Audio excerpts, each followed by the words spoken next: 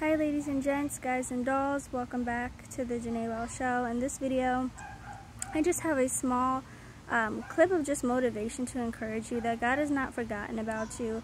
I know many times it can feel like things are moving and happening for other people, and we can feel like, God, like, where are you in my story? Where are you in what you're doing in my life right now? And I just want to encourage you. Hold on one second, my dog is barking, so I'm going to close the door.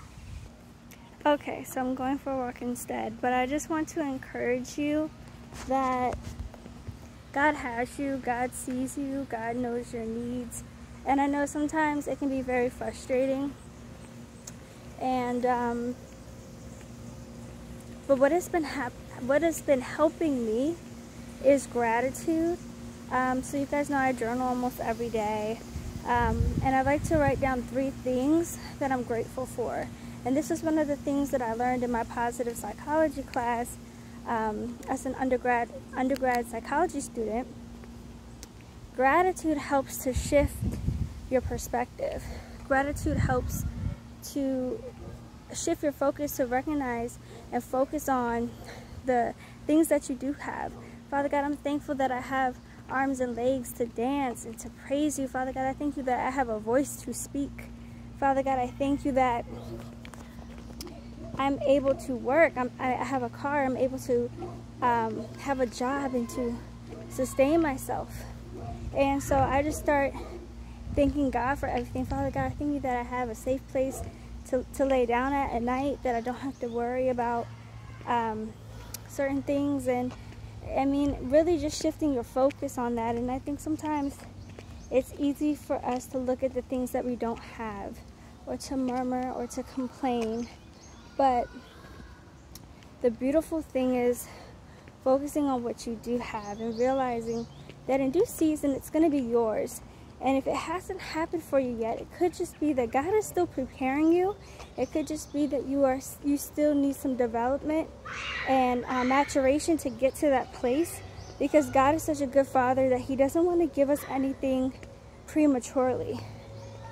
He doesn't want to give us something that's going to be a curse instead of a blessing. So sometimes God will wait to His perfect timing. To us it might seem slow, but He's outside of time.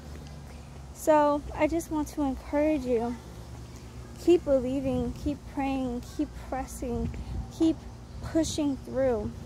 And that's what I'm doing right now. I am pressing, I am pushing through, and no matter what you're going through, no matter what you're feeling, you have to understand the faithfulness of God and understand that He, in His perfect time, it's going to happen. So I want to encourage you, do not be anxious for anything, but with prayer and supplication, with thanksgiving, make your requests known to God, and the peace of God that surpasses all understanding will guard your hearts and minds in Christ Jesus, okay?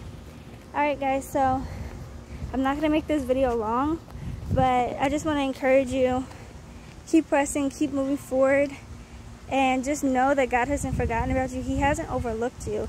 It might seem like it's happening for everybody else, but just know that His timing is never late. His timing, you will see in the end, while it will be worth the wait. Okay guys, and stay encouraged. You know, I know God is moving in my life, and there are breakthroughs that's happening, and I'm just so full of gratitude, and I try to rest in that place of rest in the Lord. Because when we have rest in the Lord, we don't have to worry about those things. We don't have to worry about, you know, God, how am I going to be able to pay my rent? How am I going to be able to do this? How am I going to be able to get to this job or this school? God will order your steps, because He's such a faithful God, and He will provide where He guides. Okay, so always remember to try to stay in the alignment of God, because in the alignment of God there is safety, there is coverage, there is rest. Dwell in the secret place of the Lord. Keep your eyes fixed on God. Don't look at your circumstances. Have joy even in the midst when your circumstances are not ideal. Have joy. Happiness is temporary, but joy is eternal. Unlock that joy that's inside of you from the Holy Spirit, the fruits of the Spirit, and just watch how God is going to turn it all around. And in the end, you'll say, thank you, God.